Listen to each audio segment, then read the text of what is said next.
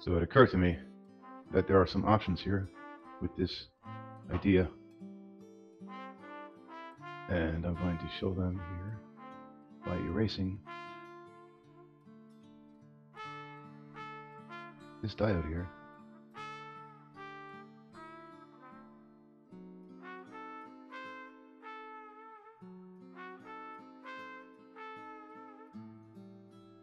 And completing the circuit like so. Let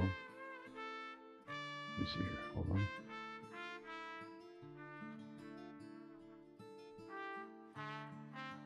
Now what you have happening here is you still have isolation from this, just making sure you can see the mouse. You still have isolation from this coil in its flyback, because you know, this side of the coil will become a positive when it connects with your, well, it's already connected to the positive of your source battery right here. It's connected, so it's already receiving positive potential, this side of the coil, and this side of the coil will receive negative potential once the gate closes, the gate of the transistor. When this channel is closed like so, then it allows current to flow through the coil, through this channel, to the negative of the battery, same battery, thereby giving a plus and a minus to each side of the coil, and giving a charge. But when the gate opens as it is now, that charge has to go somewhere, that flyback, and it's going to reverse polarity now. This plus that used to be here will now become a negative. Okay? So it's now a negative. This side of the coil is now a negative because it's flying back and the gate's open. And the other side of the coil is a positive right here. And that goes for all four coils. But this coil without the diode on it, when it flies back, as you can see without the diode, the gate's open. So it's got nowhere to go. It can't go up here because there's a diode. Too much resistance, so the current will rather go somewhere else. And where will it go? It will go out this way through the high voltage diode. So what I'm trying to say here is you can get away with this circuit without having a diode, and it will still operate the same as if it would have a diode. The only thing that will change is there'll be less of a voltage drop across this inductor than these other three. So these other three inductors will have a instead of receiving 12 volts, they're only going to get 11 because the diode, or let's say 10.5, because the diode doesn't allow it through. So I don't know if you want to experiment, and the diode has some resistance to it, so it creates a voltage drop. So if you want to experiment without putting a diode here, you can. And you can also, I believe, remove this diode as well on the same channel. Doesn't have to be there for this to operate.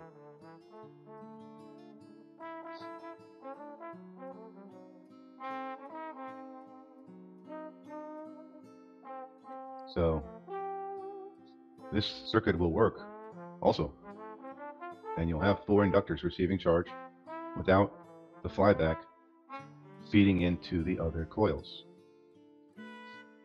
Now, of course, when this becomes a negative and this becomes a positive during the flyback event, keeping in mind it's a positive when it's being given charge from forward energy from the battery, and you open the switch again, and then the charge drops on the coil, flies back in the reverse polarity into this negative here. And this negative has to go somewhere. It has basically, this negative is trying to reach this positive, and this positive is trying to reach this negative, whichever way you want to think of it. Okay. And actually, I think the two potentials are heading towards each other simultaneously through a vibratorial effect, like a wave. So in a three-phase alternating generator, the higher potential of the AC signal is the north field. It's the north magnet that's passing over the two arms of the coil. You have a north and a south field passing over the two arms of a circular coil, and the north field is creating the positive side of the AC sine wave of that magnet. And then the second magnet, its south field, is what is generating the bottom half of the AC sine wave. So that's something to think about. But anyway, this plus is the north now. Before, the north was here because you gave it the north. You gave it plus. This is DC, but nonetheless, it's the same thing with AC. The north is the higher potential. So this flyback plus here has to go through. Now, in order for this plus to meet the negative here, okay, it has to go, it can't go back through the inductor. It has to go out the other way. And it goes through the battery, okay? If this is the forced charge circuit, which it's not, and the forced charge circuit looks like this. Bedini, he removes this part of the circuit. This is what the forced charge circuit looks like. I'm gonna, oops, that can stay. So, and there was,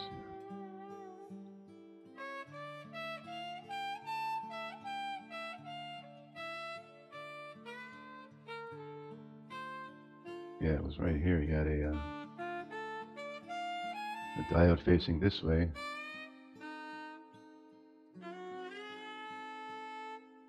And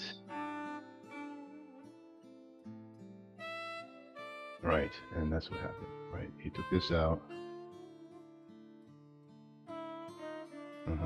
And used the ground, common ground.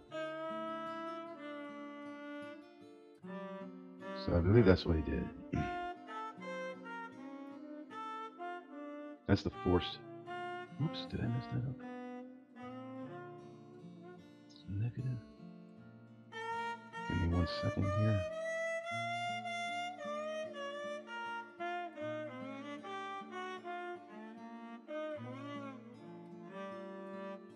There it is. Let me confirm this circuit again. Right, the negative there. And that's right. Right, okay, yeah. Right here he had the connection. Like so, to this negative. And that was how the forced charge system works. And that's all that is. And what that does is when this flyback event becomes a negative here, remember you gave it a positive here, but then you opened up the gate, the charge dropped, the flyback occurred, the poles flipped, this positive became a negative, and this negative became a positive. The reason this became a negative is because when the gate closed, it connects to ground, which then connects to this negative. So then this negative becomes a positive. And how does this positive reach the negative through all this circuitry? It goes down this channel, through the battery, through the negative terminal of the battery. I'm talking about this positive now. And it can go through this diode. Okay? Positive. Positive flyback. So as it flows through the battery, it charges the charge battery same time. And then it goes through the ground, back up the ground. And that's the positive flyback. And it hits the negative right there. And that's how this positive connects to this negative through the battery. So, so this positive has to go through the circuit, which whatever's in the circuit is the batteries.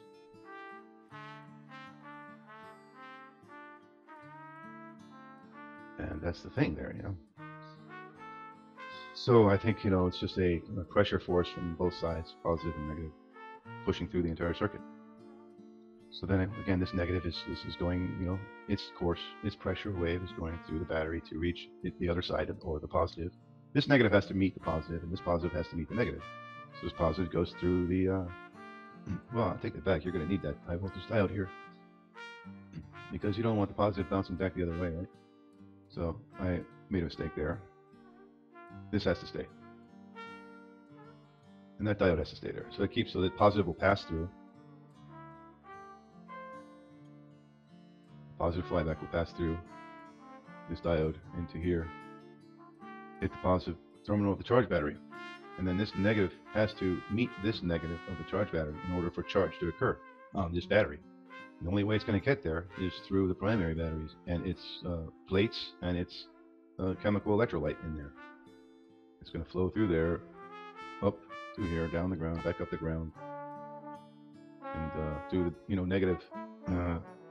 Some say current only flows in one direction. Well, in this case, somehow the south pole of a magnet, being the bottom half of the AC sine wave, is the south field of an AC generator.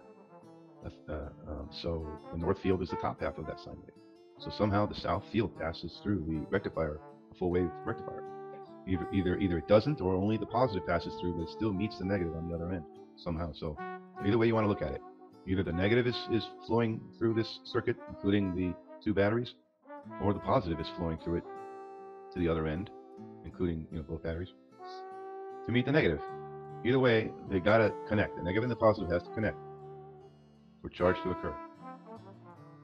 I mean, it had to connect. You had to connect this positive from the battery to this coil, and this other side of the coil, you had to connect it to negative through the gates of the transistor just to give it charge. It's grounded here, and it's grounded here, and there's your negative. By closing this gate, you give this side a negative, and now the coil charges. You open the gate, the coil loses charge, it flies back in the opposite polarity, as shown here in the green circles. So, in theory, this negative cannot flow through a positive, but this positive can flow through. I take that back. I'm getting into an area here that's just going to raise controversy, but for the battery to receive charge now from the flyback, it has to be touching the negative and the positive of this flyback on this coil. So this positive will touch the positive terminal of this battery by passing through here in this diode. Now we got to think about, how does this negative meet this side of the battery? Well, it meets it through here. Anybody wants to argue this with me, go right ahead. But it meets it through here, and this channel right here, and I'm just, I don't see any other way to force charge the primary, or for this circuit if it works, and I'm pretty sure it does. And seeing that it does work, it proves that the negative has, it flows. Either it flows or it vibrates through the battery. Positive flows, they both flow. Neither flows without the other. There's no vibration without.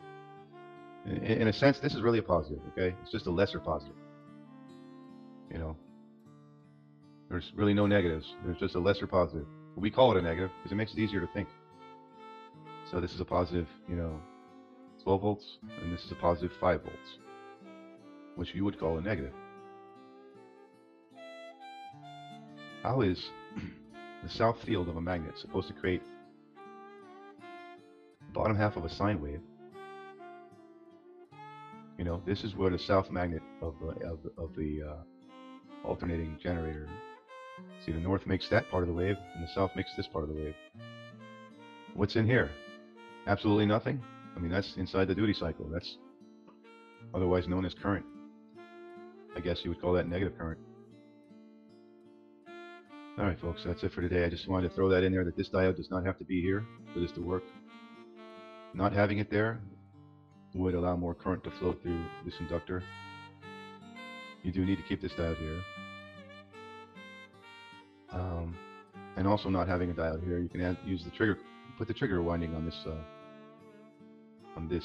core. This 4 core. And if you want to maintain the same strength on your fields, you can always add a few more turns to this winding here. Just give it a few more turns, give it some more resistance to match the impedance on the other 3. And that way you can go without a diode here and just do some kind of experiment, I guess. Maybe you have a more efficient trigger, because there's less of a voltage drop. There's no diode here creating a 1.5 volt diminishing on your source, turning this 12 into 10.5. Alright, thanks for listening.